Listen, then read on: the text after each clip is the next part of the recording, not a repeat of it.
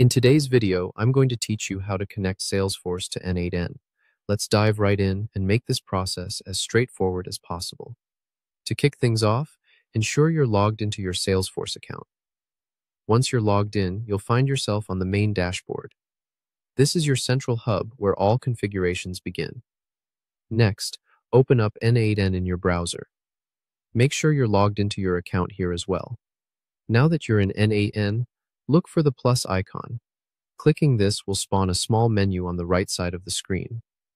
In this list, you need to search for Salesforce and select it from the options available. Once you've chosen Salesforce, you'll have a raft of actions to pick from, such as On Task Created. It's important to choose what action you want n8n to trigger upon. After selecting your desired action, the next step is to fill out your credentials. If you've set up credentials before, just input these.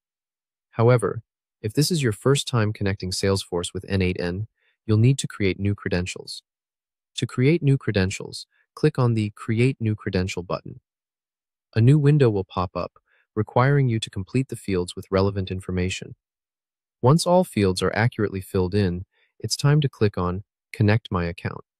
This action opens a new tab in your browser where you'll be prompted to allow access. Click the Allow button to proceed. After this step, it's just a matter of waiting a moment. When you navigate back to n8n, your Salesforce account should now be successfully connected. Congratulations! You've successfully connected Salesforce to n8n.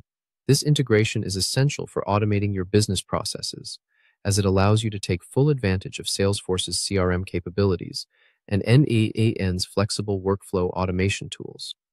By having these two powerful systems working together, you can streamline operations, improve efficiency, and focus more on strategic tasks.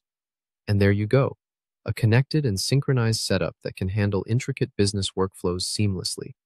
If you ran into any trouble or have questions, feel free to revisit these steps or consult the support options available in both Salesforce and n8n. Thank you for joining me today, and I hope this guide served you well.